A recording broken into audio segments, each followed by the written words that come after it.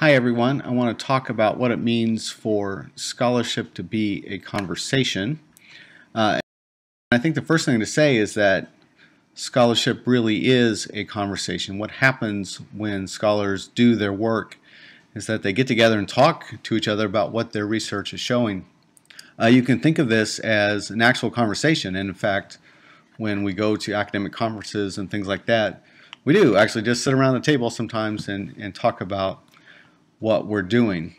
But the main way that the scholarly conversation happens is through journals and books. What we do is write up our findings, present our research, and then publish it in the form, sometimes in a long form, which would be a book, sometimes in a shorter form, which would be an article.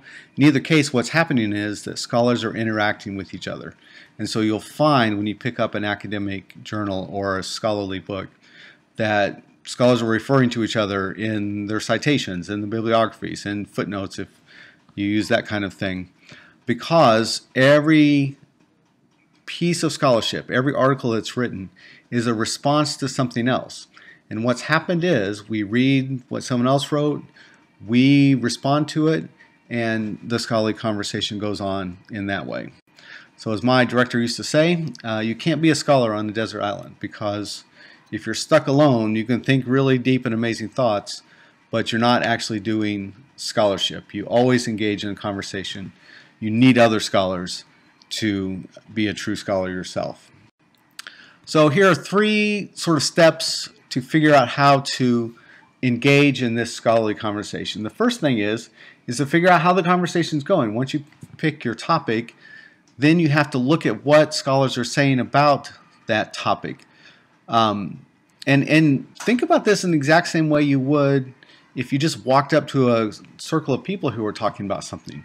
You would wait a second, you would see what they're talking about, you would see who is saying what, then you would figure out some way to offer your own perspective in the conversation, but you have to understand what the scholarly conversation is doing at the moment before you can engage in it.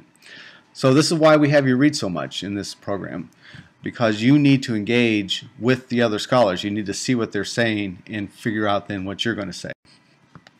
Once you figure out what the scholarly conversation is doing, then you have to decide what's missing. I think the assumption you always bring to a conversation is that not everything is being said that needs to be said.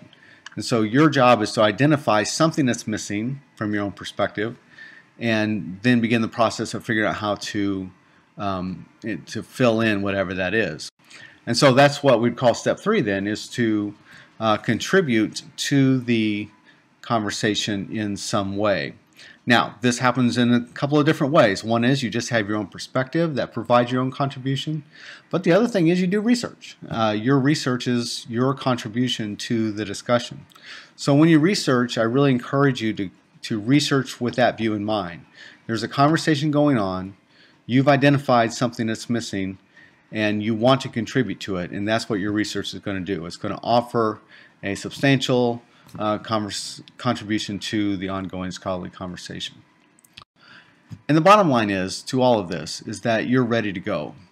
If you can identify a conversation, if you can identify what the various people are saying in the conversation, then you're ready to contribute to it. So as you progress in this program, I want you to think more and more as a scholar. I want you to think of someone who is qualified to engage in an ongoing conversation about your favorite topic.